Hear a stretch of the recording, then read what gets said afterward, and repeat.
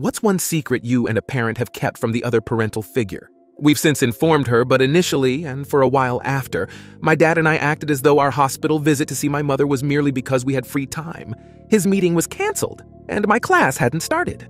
In reality, it was because the hospital had called and told us that if we waited to visit her that evening, as we usually did, we might be too late to see her again. Apparently, the mood lift from seeing loved ones can make a difference, and it did that day, the staff thought. She believed we left after a short visit, but in reality, after she lost consciousness, we spent most of the day there watching over her vital signs on the monitors. When she regained consciousness, it was our usual visit time and she didn't suspect anything. This was over 20 years ago now. She's alive and well.